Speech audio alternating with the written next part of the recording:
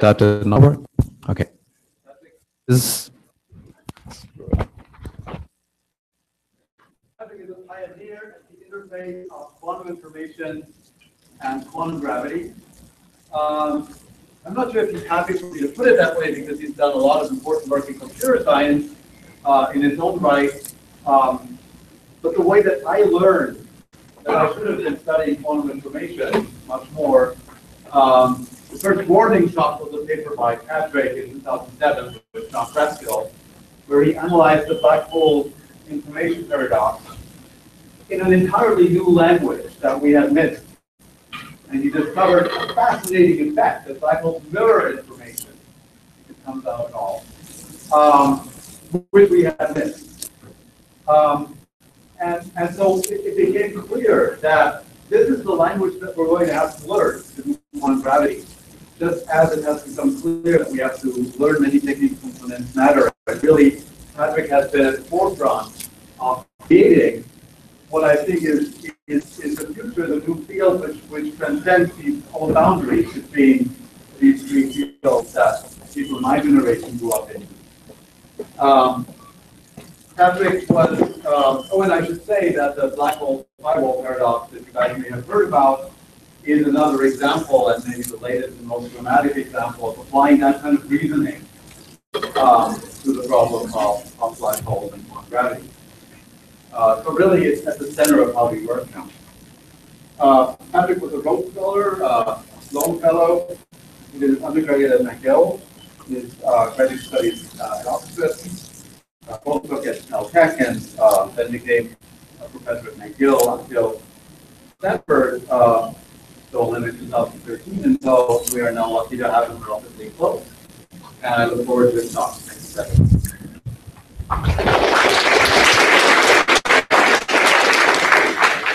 Well, thank you, Raphael, for the very kind introduction and for the invitation to speak here. It's a pleasure and an honor.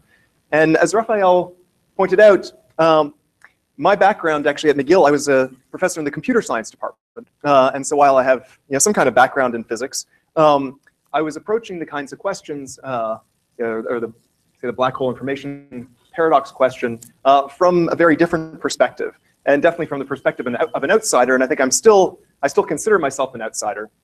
And most of my work, all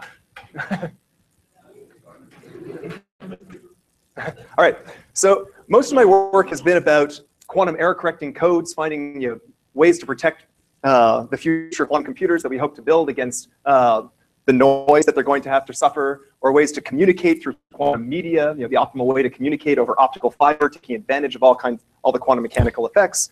But it turns out that those kinds of questions have a surprising overlap with the problems of quantum gravity.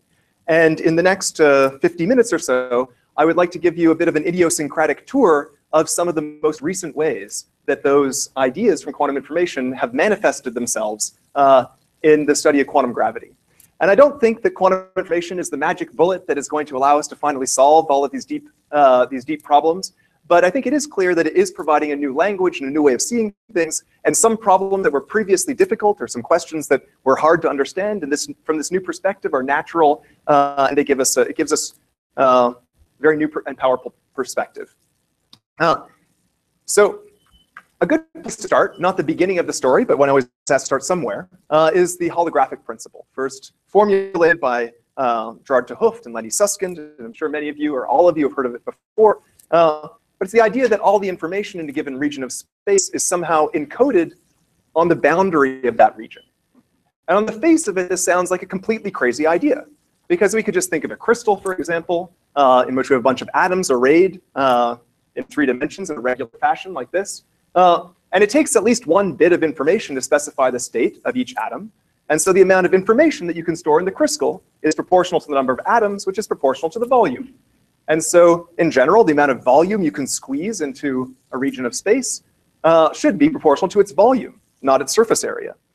Of course, Susskind and 't Hooft had reasons for making this proposal. It's not as crazy as it sounds. And the reason is that if you try to pack too much stuff into a given volume of space, that stuff is going to collapse to a black hole. And as Bekenstein and Hawking taught us, the entropy of a black hole is proportional not to its volume, but to area. And the entropy measures the number of different microstates of the black hole, presumably, given some macroscopic parameters, and therefore the number of different states or amount of information you can store in it. And of course, since I'm at Berkeley, it's important to point out that the proper covariant formulation of this holographic principle, which is still a conjecture, but Raphael and friends are making progress on it even recently, was formulated by Raphael Busu back in 1999. So de Hooft and Susskind made this proposal in the mid-1990s, I think 1994. And surprisingly soon after that, this crazy idea was given concrete, mathematically precise realization in Maldasena's conjectured ADS-CFT correspondence, anti-de Sitter space conformal field theory. So this is, again, something most or all of you have probably heard before, but it's always, hopefully there are some undergraduates in the audience or people who have seen this, or perhaps you might appreciate an information theorist's perspective on these things. I'll just review the story. The idea is that two physical theories are supposed to be isomorphic, right? They're supposed to have isomorphic Hilbert spaces. There should be a bijective map between observables in one theory to observables in the other theory, states on one theory map to states in the other theory. They should be the same thing. However, those two theories, on the face of it, describe completely different physical situations. So the first theory is supposed to be a theory of quantum gravity in d+1 dimensions, d spatial dimensions, say 1 time. And so it's going to be a string theory or something like that. And it's string theory in it's quantum gravity in what is known as asymptotically anti-de Sitter space.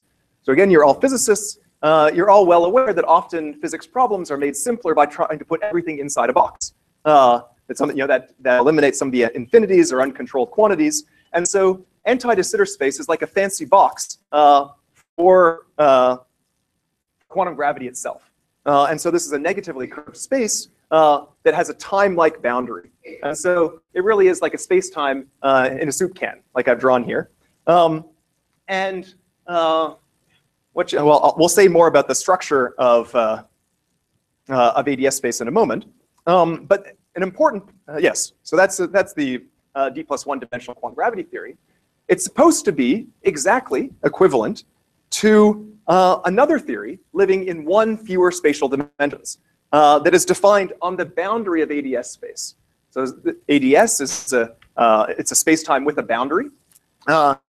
In this case, where there's 2 spatial dimensions in ADS and 1 time dimension, the boundary is just a ring plus time, or cross time. And you can just think of the theory living there as being some moderately exotic material. There's no gravity, right? And so it's just described by a quantum field theory, and in fact, a conformal field theory. So it's a quantum field theory with particular scaling symmetry, which you can think of as that the parameters of the theory are tuned such that the system is existing exactly at a quantum phase transition.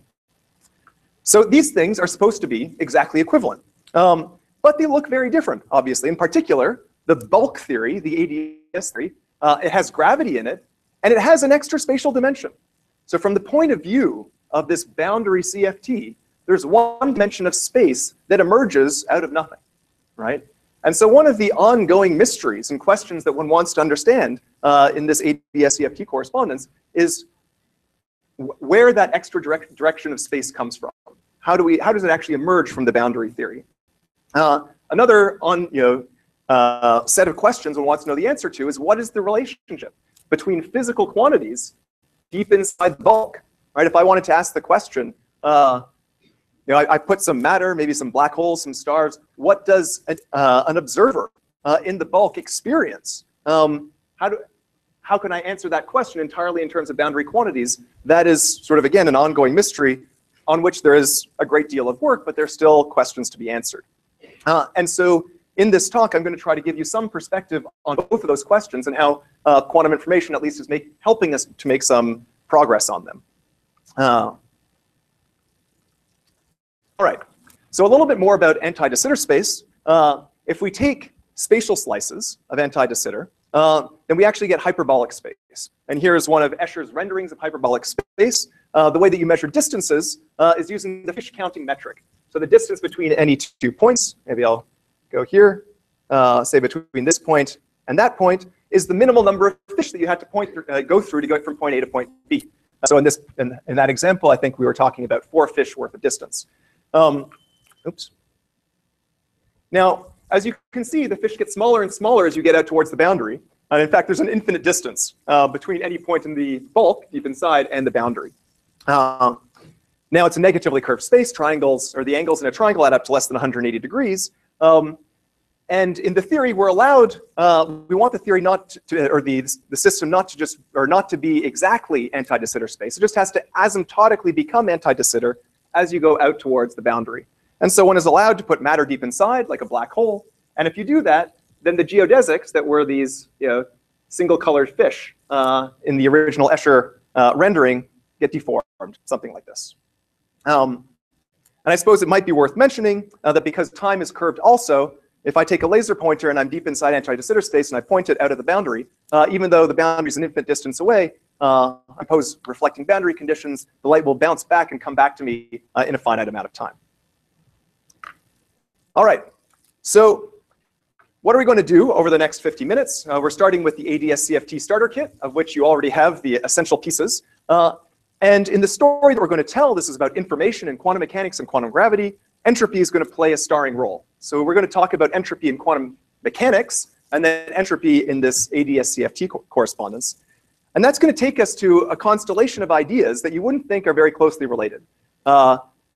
So those ideas are some of the ansatzes that are used to describe, to do numerical work in condensed matter theory, the kinds of techniques that you would use to establish entanglement over long distances, and the holographic correspondence that I've just described. So that's going to be sort of part one of the unexpected interesting connections between quantum gravity and quantum information.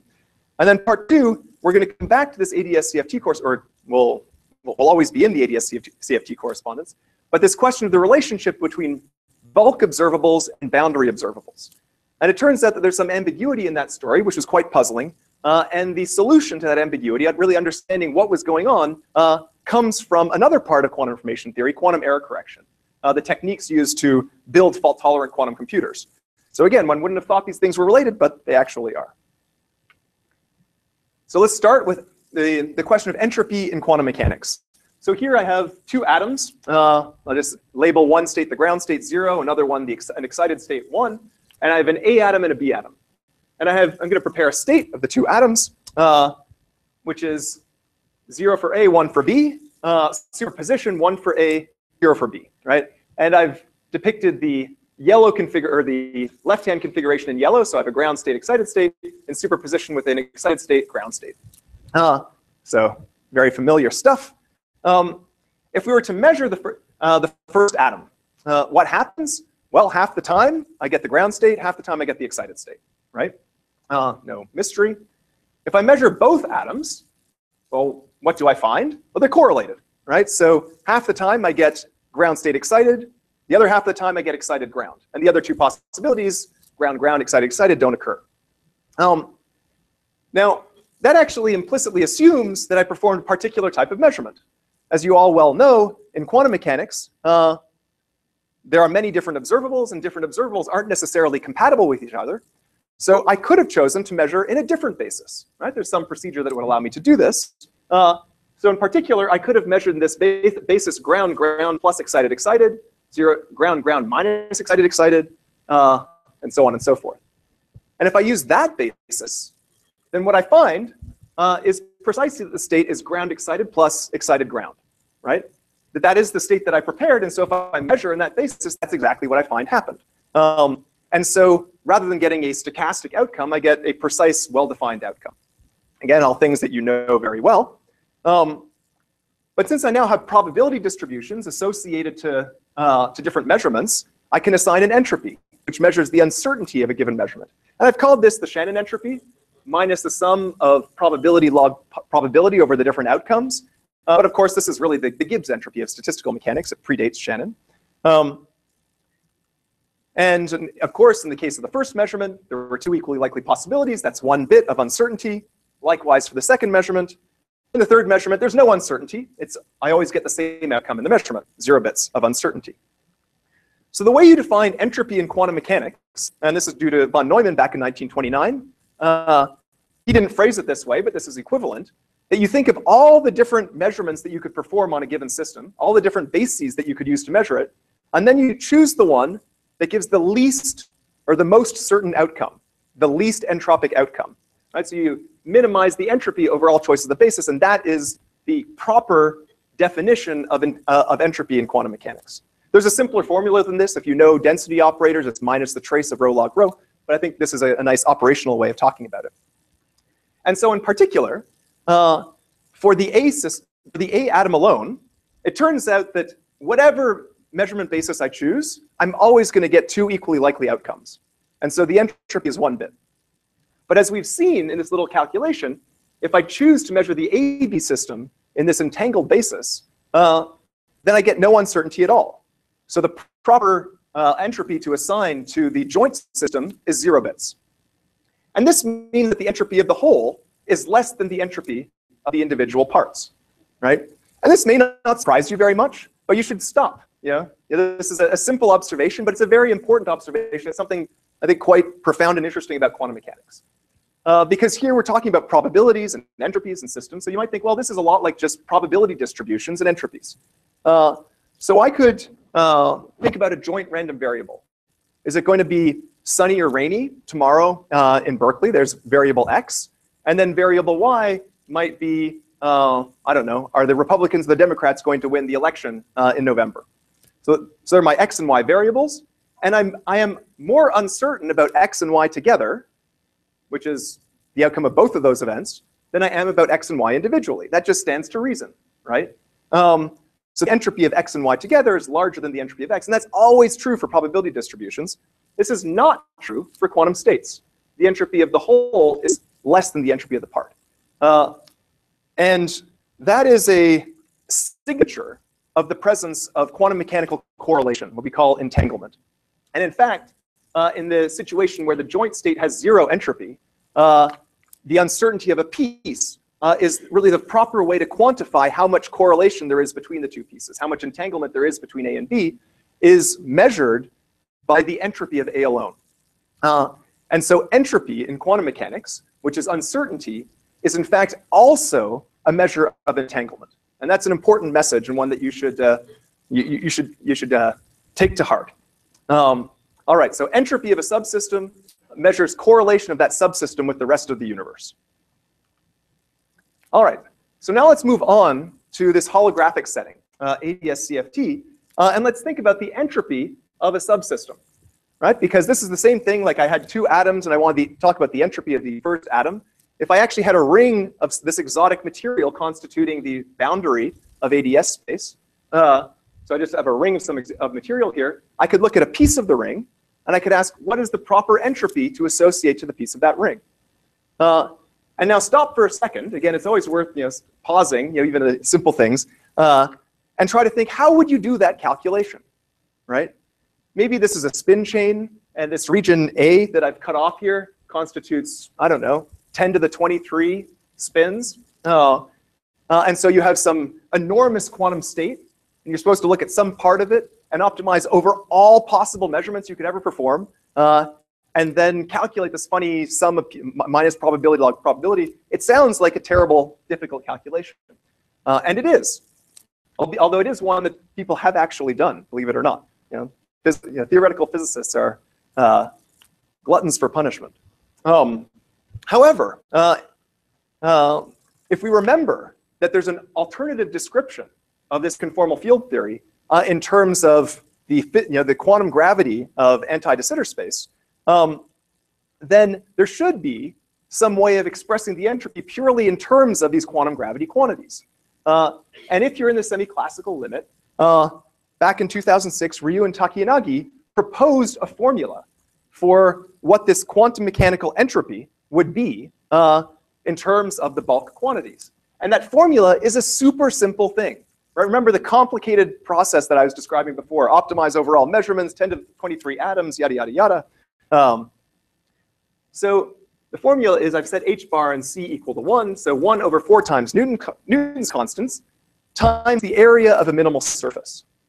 So In terms of the pictures that I'm going to draw today, I'm going to restrict to the case where the bulk is 2 + 1 dimensional, so the boundary is just a ring. These statements generalize to higher dimensions, but it's just simpler to draw the pictures in this case. So in this particular case, if A is an interval on that boundary, what I'm supposed to do is I'm supposed to minimize over curves that start and end on the endpoints of A and penetrate into the bulk.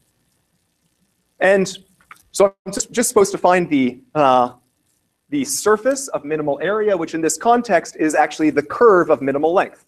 And as you well know, the curve of minimal length is going to follow a geodesic, right?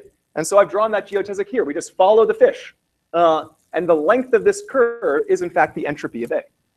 So this is an easy calculation, right? This is the kind of thing all of you have done in a classical mechanics class, right? Just a little calculus of variations problem. So that huge, complicated thing in this context reduces to a very simple calculation. So this was a kind of a wonderful observation, although at the time it wasn't entirely clear what it meant. And the interest in this result has just been building steadily ever since then.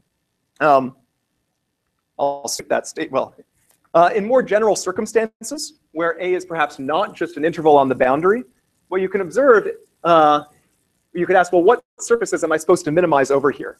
And you can observe that if I take A on the boundary, I take its union with gamma A, the geodesic, then I get this diamond-shaped thing that bounds a region inside the bulk. And so that's the definition of what it means for gamma A to be homologous to A, is that A and gamma A together are the boundary of something. So that's the general definition. You optimize over gamma A homologous to A. Now, this Ryu Takanagi proposal, one of the reasons it's exciting is that it generalizes Hawking and Bekenstein's observation back from the 70s that black holes have entropy, and that entropy is proportional to the area. If we put a black hole inside ADS space, we could ask the question, what is the entropy of the whole boundary, right? And in this case, the homology condition causes the minimal surface to get hung up on the horizon of the black hole. And so the minimal surface, the area of the minimal surface is the area of the horizon, and you recover the Bekenstein-Hawking formula. So Ryu and Takanagi taught us that not only do we assign entropy to black holes, but we can assign entropy to empty space using a similar prescription, slightly more complicated. And the deep message is about entanglement. Because as you saw on the previous slide, in quantum mechanics, entanglement and entropy are very closely related quantities. In particular, the entanglement between a region and its complement is measured by the entropy of that region. And so if I think about all of these entropies of all these different regions, what they're telling me about is the entanglement structure of the boundary state. And so the entanglement structure of the boundary state reflects the geometry of the bulk, right? And in some cases, you see even further than that, it completely encodes the geometry of the bulk. And so if you were asking the question, how does that radial direction emerge in the boundary from the boundary theory in which it doesn't exist? A big part of the answer to that question is that it emerges from the entanglement structure of the boundary state in this precise way. All right. So another connected set of ideas that we're going to bring into the mix goes back to, well, 2007 and a little bit before. And again, it sort of had its origin in the quantum information community. But the objective was something completely different. And it was something, let's say, a little bit more practical than thinking about quantum gravity. That you might have been, people, condensed matter theorists in particular, very bright, enterprising people, were interested in calculating the ground state properties and other, and even say finite temperature properties, as you well are, of various physical systems, quantum mechanical systems. And the difficulty with doing this, well, there are many difficulties, but one of the main difficulties is that if this is quantum mechanics, say you just have a spin chain, and you have n spins, and each one is a spin 1/2. Then the total Hilbert space has dimension 2 times 2 times 2 times 2, n times, 2 to the n. So even at 100 spins, you have a Hilbert space that you could not encode using all of the matter in the universe, right? And so this is a difficulty, right? The naive thing that you would write down to try to simulate quantum mechanics or find ground states, you can't even write down the ground state. It's far too big ever to include in your computer. And so there are various ways around that. But back in 2007, Guy Vidal, also a quantum information theorist, we were both Caltech postdocs at the same time, he came up with an ansatz. I said, well, if we can't write down all of the states in Hilbert space, let's try to write down some family of states which is capable of representing all of the physical states we encounter in nature, or say all the ground states of local Hamiltonians. And his idea, remember, what is a quantum state? It's a list of coefficients, right, in some ket. So you have to figure out how to calculate those coefficients. And he said the way you calculate coefficients is something like multiplying a bunch of matrices, right? But you don't multiply matrices, you actually contract tensors. So you have not just, instead of two-dimensional matrices, you have, say, a three-dimensional tensor, just in the mathematical sense. It's not, so just a three-dimensional array of numbers, or a four-dimensional array of numbers, like right there. And every time there's an edge in this graph, you contract the associated indices. And this is the way that you produce the list of numbers that is the coefficients of the state. And his idea was that if the quantum state you're trying to represent has scaling symmetry, that's the hard case, so that you have long-distance correlations, then you should use a network that itself has some kind of scaling symmetry, like I've drawn right here. And this turned out to be a very useful thing to do. That this, there are now proofs that this type of network does properly actually capture the ground states of real local Hamiltonians, and it's even been used to a significant degree for numerical work.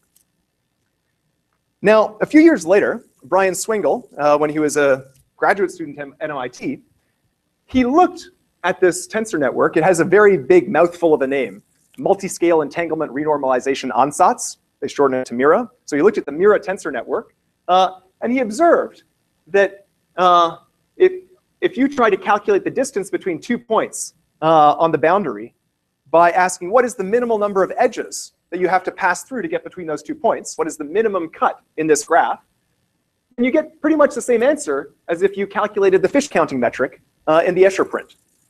And in fact, both the MIRA tensor network and the Escher fish drawing are just discrete representations or approximations of hyperbolic space. And so Brian's idea was that this tensor network, which arises naturally when we try to represent the state, actually is a reflection of the associated geometry in ADS-CFT.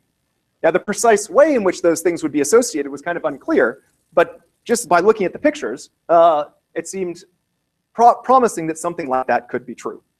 And in the past little while, we've made a little bit of progress on going further with that relationship that I'll tell you about. Now, what I'm going to do now is to just describe a kind of toy model for aspects of the ADS-CFT correspondence. Because one thing that I should emphasize is that the correspondence, there's a lot of evidence for it, but it's conjectural. Right? There's no proof that left-hand side is equal to right-hand side. And so if we want to understand kind of really what's going on underneath the surface, it would be great to have something analogous to ADS-CFT where we can prove that left-hand side is equal to right-hand side. And so that's what I'm going to do right now, construct a kind of correspondence in which everything is controlled. And so we're going to represent the boundary state in some kind of toy ADS-CFT as the contraction of a network of random tensors. So here's the MIRA tensor network I showed you on the previous slide. Just for the purposes of illustration, that's a lot of tensors. I want to do something a little bit simpler. So I'm going to replace that by a simpler network. But just for the purposes of illustration, you should really think that if we want to represent a space-time, there are going to be lots of points, and the points are going to be form a fine mesh in the bulk. So here I have a network, just a graph. It has some edges and some vertices. And I have two kinds of vertices. I have vertices that only touch one edge, like this one up here, this one, that one, that one. And then I have vertices that touch multiple edges.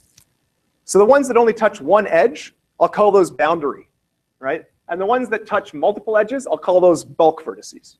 Right? So those are going to be the analog of the interior of ADS and the boundary theory. And I want to define a class of quantum states. So how am I going to do that? Well, I'm going to take this network and I'm going to pull it apart a little bit. And for each edge, I'm going to have a bipartite Hilbert space. So think of it as like there being like an atom for the one half of the edge and an atom for the right hand or for the other half of the edge. So there will be a Hilbert space, d-dimensional by d-dimensional, d squared dimensional, and I'll have a quantum state associated with the edge, which is just maximally entangled between the two halves. Perfectly correlated superposition of the two halves. And then to each vertex, I will associate another quantum state. But I'm going to write it as a bra instead of as a ket. Okay? And so say that the size of V1 is associated with the first vertex. And so it's a bra associated with the 3 d-dimensional Hilbert spaces at the vertex. This one, that one. So this is unfortunately the most technical slide in the whole thing, but I just want to set up the model, right? And the quantum state that I want to associate with the boundary is just what I get when I multiply all of these bras by the associated kets, right? Now, as you well know from quantum mechanics, if I take a bra and a ket and I put them together, I just get a number, right? I get an inner product. So if I take a bunch of bras and I take a bunch of kets, you think, well, I should just get a number, right? But observe that the bras only act on the bulk vertices, and it leaves some boundary vertices untouched. And so this prescription leaves me a quantum state, a ket, living only on boundary. So it's a way of taking a bulk state, or a state that includes both bulk and boundary indices, and pushing it all out to the boundary. This is kind of like, as I said, sort of some toy picture starting point for thinking about ADS-CFT. And then the remaining question is, well, how do I choose these vertex bras? And for the purposes of this talk, let's just say we'll choose them. We don't really know what they're supposed to be. Let's just choose them at random. And this is one of my specialties as a quantum information theorist. Any of you have ever taken a course in information theory know very well that if you're trying to find some way to accomplish some complicated information theoretic communication task and you don't know how to do it, what you should do is just choose your procedure at random. And astonishingly frequently, choosing things at random, if you choose the right random set, gives you a result which is almost optimal. And that actually turns out to be the case here, that if we choose our vertex projections at random, then the resulting quantum state we get on boundary is as entangled as it can possibly ever be, while being consistent with the original network structure. So if I choose a region A on the boundary and its complement B, you could ask, well, how much entanglement could we ever have between A and B? And if you look at the original network, well, there's there's sort of a bottleneck in the network. And that bottleneck constrains the amount of entanglement we can have between the left and the right. But with random choices, we actually get a state that has essentially that amount of entanglement. And so in general, what you do if you choose these random tensors is that you get a boundary state in which the amount of entanglement between any region and its complement is given by the minimum cut in the network, right? So entropy is given by minimum cut. That's worth just going back to the previous slide.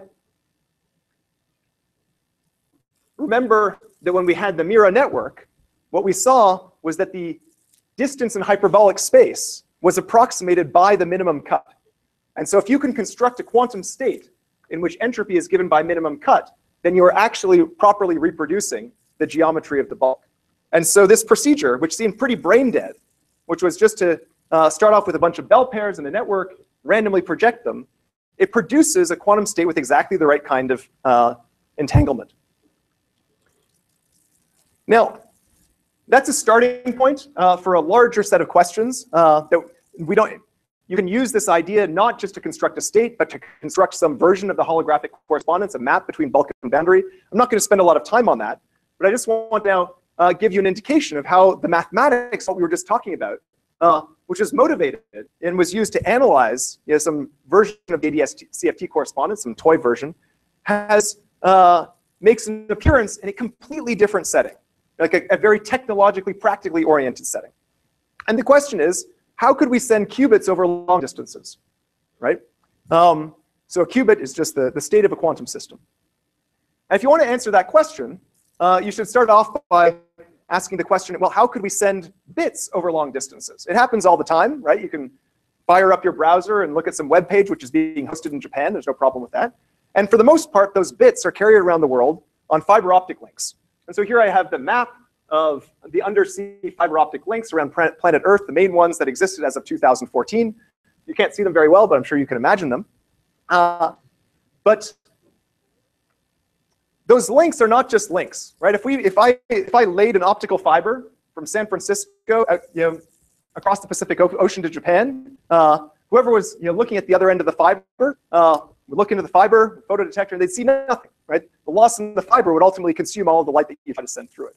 And so in practice, what happens is every 70 kilometers or so, you have an amplifier. And what is an amplifier, at least conceptually? It's something that looks at the signal and then sends out another copy of the signal of larger amplitude so that it will survive to be read another day further down the line. So that's great. There's of course a huge amount of technology associated with doing this efficiently and well, but conceptually it's straightforward. How do we send qubits over long distances? So there's a challenge, right? I mean, you might just say, well, just build amplifiers, right? But what do I mean by sending a qubit? I could, for example, have the polarization of a photon. And the photon is passing by. It's hard to keep photons stationary. But no one told me what the polarization is. And so if I wanted to amplify polarization, what could I do? I could try to measure polarization. But in measuring polarization, I force it to be, say, horizontal or vertical. And if it happened to be a superposition of horizontal and vertical, I'll damage the polarization. So the idea of building an amplifier by measuring and then preparing another state fails. And in fact, there's nothing you can do about that. One of the simplest, most trivial results in quantum mechanics, known as the no-cloning theorem, tells you that if you have a quantum system and you don't know what state it is, like let's say it's an atom, you don't know its electronic state, you could ask, can I in principle build a machine that takes in an atom in some electronic state and then outputs two atoms in the same electronic state as the original? Or takes in a photon, an unknown polarization, and outputs two photons in the same polarization as the original. That transformation is nonlinear. Quantum mechanics is a linear theory. It doesn't happen. It can't be built. And so amplifiers for quantum states don't exist. And so you might have thought that right now the best technology that exists allows us to establish, to send quantum states over roughly 120 kilometers or so, maybe 140. I don't know exactly what the record is right now. But it's not going to get much better than that. It's because there are losses in the atmosphere, and it's impossible to amplify. However, and this is really quite a surprise, there are things that you can do. And the things that you can do are something called quantum repeaters that we'll talk about, and you can combine that with the idea of quantum error correction. That even though you can't amplify quantum information, there are ways to make it robust to certain kinds of noise. And both quantum repeaters and quantum error correction are going to play a role in what follows in different ways. So what is a quantum repeater? To tell that story, we should just start with teleportation. And again, most of you are probably familiar with teleportation, but it's an old but good observation. So again, if I have some quantum information, the state of some quantum system, I don't know what that system is. Let's say it's a qubit, a two-dimensional quantum system. And I want to send it to my friend, and my friend is far away. My friend might be across the bay at Stanford. One option, say maybe it's the electronic state of some ion, and I have the ion trapped. One option would be for me to take the lab that traps that ion and to load it into the back of my car and to drive very carefully all the way around the bay and hope that the state of the ion isn't corrupted along the way. Another option would be to try to, for example, measure the state of the ion, get on the phone and communicate to somebody in a lab at Stanford saying, prepare the following state. But as we've just seen, that doesn't work, right? That if you try to measure the state of an unknown quantum system, you damage it. So you might have thought that measurements were totally useless for sending quantum information, but they're not. So, and in particular, if I happen to share entanglement, here at Berkeley, so if I had a bell pair, a pair of maximally entangled qubits, one half here, the other half at Stanford, there is a way for me to perform a joint measurement of the quantum system I'm trying to send and the half of the entanglement existing here at Berkeley, and then get on the phone and then tell my friends at Stanford, this is the outcome that occurred when I performed the measurement. And then based on the outcome of the measurement, they perform some rotation of the polarization, say. And what is guaranteed to come out is a copy of the original, right? And so in the absence of the ability to actually physically transmit quantum data, if I have entanglement, that entanglement can substitute for the physical transmission. I can actually send quantum information using entanglement and classical talking on the phone. So if I wanted to communicate quantum information over long distances, what would I do? So not long ago, I was flying from San Francisco up to Calgary, and we followed. I was marveling at the windows. It was a beautiful, clear day. I kept on seeing these enormous volcanoes, in a string, one after the other. And you might imagine, just for the purposes of illustration, that this quantum state, or this quantum system whose state I want to transmit, is at the summit of, what mountain is that? Well, I put on the top of Mount St. Helens. That's a bad choice, since Mount St. Helens doesn't have a summit anymore. But let's say it's at the summit of Mount St. Helens. And if I shared a bell pair with somebody at the top of Mount Rainier, I could teleport that quantum information to Mount Rainier. But suppose I wanted to get the quantum information at the top of Glacier Peak, which is further north, right? If I happen to have bell pairs between Mount St. Helens and Rainier and Glacier Peak, I could perform teleportation twice, right? And get the quantum state all the way up to Glacier Peak. Alternatively, I could use teleportation to move the half of the bell pair between Mount St. Helens and Rainier up to Glacier Peak, establishing a bell pair over a longer distance, right? That's sort of just doing the same procedure in the reverse order. And now that I have entanglement over a longer distance, over a distance that I previously was unable to establish entanglement because of loss, then I could just teleport directly from Mount St. What am I here? Mount St. Helens up to Glacier Peak. And you might think that you haven't gained anything by doing this, but you actually do in practice. And the reason is that when you establish entanglement and perform these teleportations, there's always a probability of failure. So let's say you only succeed 90% of the time. If you did this twice, or if you teleported your quantum information first to the top of Rainier and then to the top of Glacier Peak, you'd send your quantum information through 2 teleportations, and your probability of success would just be 0.9 squared, right? And the more hops you take, or if you take n hops, the probability of failure goes to 0 exponentially with the number of hops. And so you're risking your quantum state at every step. But if you establish the entanglement over long distances, you can just risk the bell pairs that you're teleporting. And when you actually succeed, then you actually teleport your precious quantum information, and you only have to send it through 1 teleportation, and it's going to work 90% of the time. So you gain something by doing this. And as you can expect, or I guess I might have got a bit ahead of myself, if we had bell pairs then between Mount Hood and Mount St. Helens and Glacier Peak and Mount Baker, we could use more teleportations to establish entanglement over longer and longer distances. We could ultimately hierarchically establish entanglement, say, from Northern California, where we live now, all the way up to the Canadian border. And this might sound fanciful, but this is the kind of thing that people are planning on doing in the next few years. Particularly, you may have heard about the loophole-free Bell inequality experiment that was done by the Delft group using nitrogen vacancy centers just last fall. They are able to establish entanglement over long distances and perform the measurements required for teleportation. The next step in their program is to start building repeater networks like this to send entanglement over long distances. Now, okay, so that's a long distance entanglement. What does this have to do with quantum gravity? Well, we're not there yet, but let's think about a more complicated situation. So the volcanoes of the Pacific Northwest are arrayed pretty much in a line, right? But let's think about a different situation. Here I've drawn the rail network of the United Kingdom, which is much more of an interconnected thing. It's not a straight line. And here is London, and there is Liverpool. And maybe, in this fanciful future that we might all inhabit, you would like to establish long-distance entanglement between London and Liverpool. And you could imagine that you have a bell pair, a pair of maximally entangled qubits, between every pair of stops on the UK rail network, right? And in that case, it's pretty clear what you'd have to do if you want to establish entanglement between London and Liverpool. You find a path through the rail network that goes from London to Liverpool, and you do a bunch of teleportations, right?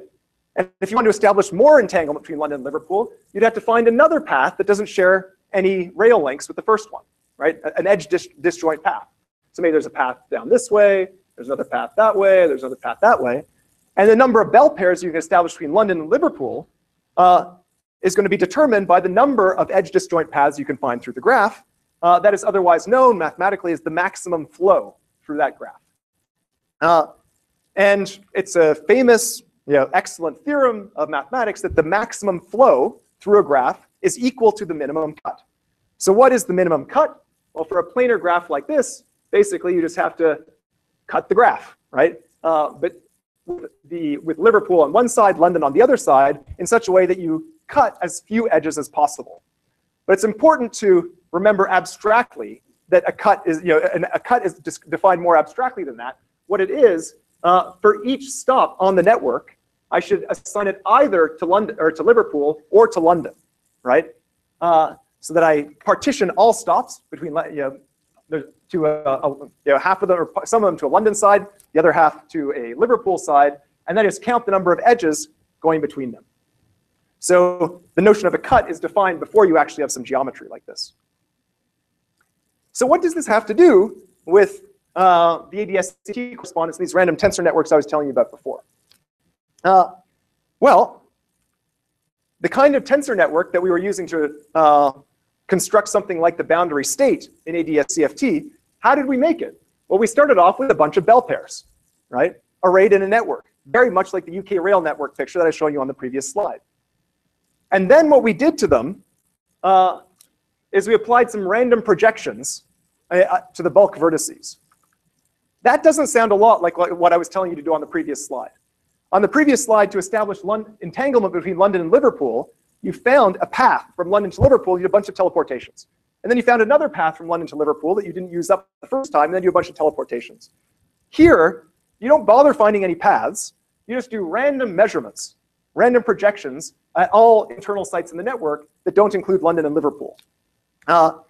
And it's now a theorem of quantum information that this procedure, where you don't bother finding the paths, but you just do random measurements, actually establishes precisely as much entanglement as the more constructive procedure that I described previously.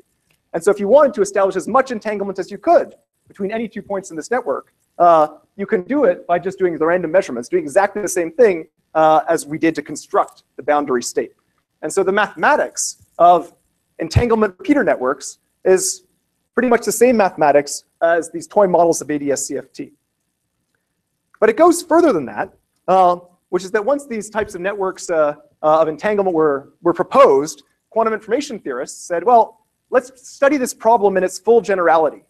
So let's not think about networks of bell pairs. Let's just think about completely arbitrary quantum states. And what they found is that for completely arbitrary quantum states, if you ask what is the maximum entanglement you can produce between an A part and a B part of the network, with the assistance of the internal nodes, where assistance means at the internal nodes, you might perform some measurements and report results, but you can't do any quantum communication. They found that for arbitrary quantum states, an appropriate notion of thermodynamic limit, the answer you get is the min cut. And so that's what this is here. It's a notion of min cut. Doesn't matter what the details is. And so the answer you get is the Ryu-Takayanagi formula. But before you even have to propose that there's any geometry associated to the quantum state. And so I guess 1 year before Ryu-Takayanagi proposed this formula for semi-classical quantum gravity, some version of it was already discovered in the quantum information literature that might be viewed as the fully quantum version of Ryu-Takayanagi. And so what are the morals here? Well, it turns out this tensor network picture that I was describing as the toy model of ADS-CFT isn't actually necessary, that you can do the same thing with any semi-classical quantum gravity state that has an area law. And as I said, there's sort of a fully quantum version that was pre-existing in the quantum information literature before its semi-classical version was found in quantum gravity. So now I'm going to move on to another part of the correspondence. I guess, like, for me, I just find it delightful that this problem that I was interested in for a purely quantum information theoretic reasons, really kind of practical reasons, turns out to have direct bearing on this much more of this problem of fundamental physics. Now on to another problem at ADS-CFT. So I mentioned before that one of the questions that everybody wants to know the answer to is what is the relationship between observables, questions you can ask, physical questions on the boundary theory, and physical questions in the bulk theory. And this is really the question, like there's supposed to be an isomorphism between these two theories. What are the elements of the dictionary? And if you want to write down a boundary observable in terms of bulk observables, it turns out that's an easy, pretty easy thing to do.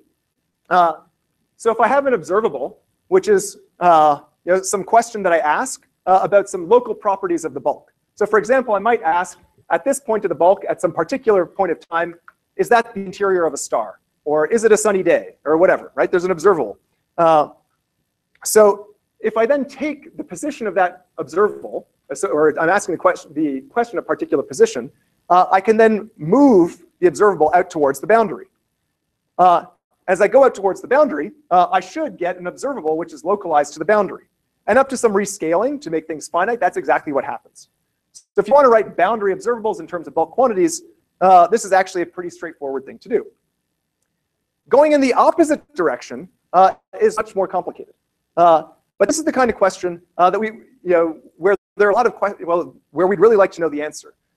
That Raphael alluded to the firewall problem earlier in the introduction. That's really the question: if you fall into a black hole, when you cross the horizon, what do you experience? Is it, for a large black hole, do you experience nothing special, which is what Einstein's general theory of relativity would predict? Or do you get cooked because of some crazy quantum gravity effect? And at this point, we don't know the answer to that question, but it should be encoded into the, into the structure of ADS-CFT. If we could properly describe bulk observables in terms of boundary data in a way that we could actually compute. So back in 2006, Hamilton, Cabot, Lifshitz, and Lowe came up with a prescription for doing this. Came with a prescription for doing this. And the details don't matter too much, but the idea is that if you want to describe a particular bulk observable, which is labeled by here, say, in 2+1 dimensions, an angular position and radial position, I'm suppressing the time, then you can write it as a superposition. So it's an integral, this is some number, so it's just a weighted superposition of boundary observables. And those boundary observables depend on the angular coordinate, theta tilde, and some time. So that's actually a little bit more complicated. If I want to describe this bulk observable, I have to write it as a linear combination of boundary observables at different positions and different times. So what does it mean to be different times? That's the Heisenberg picture of quantum mechanics, right? I just move the observable to different times. Now, the details of how you figure out what this smearing function is don't really matter to us, but there is a qualitative conclusion that does come out of it that does really matter to us a lot, which is that we don't always actually need the entire boundary to describe a given bulk observable, right? And that should actually make some sense. Like if we look at the top picture, if we take a bulk observable and move it closer and closer and closer to the boundary, we ultimately get a boundary localized observable, right? And so in some sense, if you have a boundary observable, or if you have an observable which is close to the boundary, you should only need a part of the boundary that's nearby to describe it intuitively. And their theorem actually implies this. And it leads to a conceptual puzzle about ADS-CFT that I'd like to describe to you. So here's the puzzle. I take a region of the boundary, the red part here, and there's a bulk region called the causal wedge associated to that red boundary region. And the details of its definition don't matter to us, okay? In empty ADS, it turns out that this causal wedge, the way that you find it is you calculate the geodesic between the two endpoints of the interval, and everything inside the geodesic, that's the causal wedge. And then a consequence of this HKLL prescription is that any observable inside the causal wedge can be described entirely in terms of observables in the red region on the boundary, right? And so that's the message in ADS-CFT. If you want to ask a question about the bulk and you ask what part of the boundary encodes the answer, in general, it's only part of the boundary, and it's the part drawn right there. But that leads to a question. So now let's expand the boundary region A, like I've drawn right here, and then I have A complement, and I put a bulk observable deep inside ADS right there in the middle.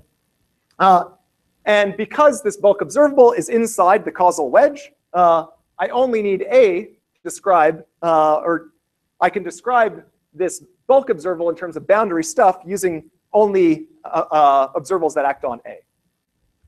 And that means that my bulk or boundary observable that is equivalent to phi 2 under this isomorphism shouldn't do anything interesting on A complement, right? I don't need A complement in order to just reproduce the physics of phi 2. And so as an observable mathematically, it means my observable should act trivially on A complement, right? Like if I have a measurement, and let's say that I'm going to measure, well, what am I going to do? I'm going to look at this little corner of the table right here and look at what color it is, and it's black. The observable, I can write an observable in terms of the entire table, but it's going to act as the identity everywhere except for the place that I'm looking, right? So here, the observable associated with phi 2 on the boundary should be the identity on A complement. But then I can fix my observable and rotate what's called the region A around the boundary. And if I rotate it, then the first A complement, on the first A complement, my observable is trivial. On the second one, when I rotate it a bit, it's still trivial. And as I keep on rotating, it's trivial, trivial, trivial, trivial. And the conclusion seems to be that the correct observable on the boundary to write down for phi 2 is the identity operator. So an observable that gives me no information when I measure it. But that's a contradiction, because this observable is supposed to be able to be the answer to some physical question, right? Maybe, again, the question might be something like, is it a sunny day at this point in anti-de Sitter space? And whether it's a sunny day or not is going to depend on the state. It's not a trivial observable. So this looks like a contradiction. And we people scratch their heads and look and say, well, what's going on? And Almeri, Dong, and Harlow looked at this puzzle last year and noticed that the answer to this puzzle is what's going on is that ADS-CFT is an elaborate quantum error correcting code. So what does that mean? Well, let's talk about what quantum error correcting codes are. So quantum error correcting codes were developed in order to protect quantum computers from the effects of noise, right? And so you want to be able to encode quantum mechanical degrees of freedom in sort of logical degrees of freedom into physical qubits or other systems, such that corruption of your physical qubits doesn't irreparably damage your quantum state. And here's an example. I can encode a spin 1, or the unknown state of a spin 1 particle, or into 3 spin 1 particles. So I might have the unknown spin right here, and I could have 2 other spin 1 particles with the z projection 0. If I evolve them with just the right Hamiltonian for just the right amount of time, I'll get out a quantum state psi. And that quantum state depends on the input state, but my Hamiltonian and my time do not. And this output state is going to have a very remarkable property, which is that I can lose any one of the 3 spin 1 particles and still reconstruct the original quantum information. So in practice, what does that mean? It means that if I only received spin 1, the first spin 1 and the second spin 1, there is an apparatus that would take as input those 2 spin 1s. It would whir and buzz and flash and do whatever it does, and out would come a single spin 1 particle, and the state of that spin 1 particle would be phi. Whereas if I only received 1 and 3, there'd be some different apparatus, and if I send the spins 1 and 3 into that different apparatus, it would then whir and spin and shine and do whatever it does, and out comes, again, a single spin 1 particle in state phi. So I can recover from the loss of any one of my 3 particles. And if you care to know what this particular code looks like, this is it. It's a unitary transformation, but the details don't matter. Now, think about what's going on here, right? I had some quantum information, and I encoded it into 3 systems. And I can lose any one system and still recover the information, right? So this situation is very much like what we just saw in the ADS-CFT correspondence, right? That I saw in ADS-CFT, there was this region A complement, and I didn't need A complement in order to recover the quantum information. But A complement, the union of all my A complements, was a whole system. So I drew this conclusion that the observable had to be trivial. I don't need the first spin to recover my information because I can recover it from 2 and 3. I don't need the second one because I can recover it from 1 and 3. I don't need the third one because I can recover from 1 and 2. But that doesn't mean that the encoding is trivial. It does mean that for it to work, I have to have an error-correcting code. And so the resolution of this puzzle was that the ADS-CFT correspondence, it doesn't work for all states. if you have a given background geometry, you can think about observables with the such that when you act with those observables on the states, you only actually mildly affect the state in such a way that the background geometry doesn't work or doesn't change, and that set of states forms a subspace, and that subspace is a quantum error correcting code. And this isn't just language. There's not time for me to go into the details, but once this observation, this connection between quantum error correction and ADS-CFT was made, in the setting of these random tensors, my collaborators and I were able to study that and see that it was possible, at least in that toy model, to reconstruct the bulk much, much deeper than the HKLL prescription made it look like it would be possible. And so in the game of ADS-CFT, we want to be able to go as deep into the bulk as possible because ultimately we want to know what happens if you fall into a black hole and other questions like that. And the observation that quantum error correction is at work turns out to be very helpful for that. And subsequently, Dong, Harlow, and Wall have made an argument that the same should be true in ADS-CFT itself. That we should be able to go deeper than the HKLL prescription. So what are the lessons of this past hour or so, 50 minutes? The first one is that entanglement encodes the structure of at least space in ADS-CFT, and we have to understand exactly how time comes in. There is more to the story than what I told you. There are caveats and so on and so forth, but it is clearly true that the mathematics of entanglement, repeater networks, in some form is related closely to the mathematics of ADS-CFT. We've also learned that the holographic correspondence, this thing that was seen quite mysterious, how does the hologram encode the bulk geometry? It encodes it as a quantum error correcting code. This is an important conceptual advance that should have computational consequences in the near future. Now, everything I've told you so far has kind of been static. It's a property of states. And in physics, we care about dynamics, right? We care about time. And so this is not something I did. This is work by Lashkari and others. But I just want to point out that quantum information theory ideas can also help you recover the dynamics of space-time. And they've done some work recently where if they take the Ryutaki formula and they combine that with quantum information properties of the boundary theory, they're actually able to derive Einstein's equations to linear order. And so the dynamics of space and time are also intimately related to entanglement. My last words here, 25 years ago, John Wheeler, whom I'm sure many of you know, a giant of 20th century physics, Feynman's supervisor, the man who coined the term black hole, among many other important contributions, kind of coined a 3-syllable manifesto for what he thought was going to be necessary in order to properly unify quantum mechanics and gravity. And his manifesto was it from bit. And he said that it from bit symbolizes the idea that every item of the physical world has at bottom, a very deep bottom in most instances, an immaterial source and explanation. That which we call reality arises in the last analysis from the posing of yes or no questions and the registering of equipment to evoke responses. In short, that all things physical are information theoretic in origin, and this is a participatory universe. And that was a kind of call to arms. Now, unfortunately, this did not really come to fruition during Wheeler's lifetime.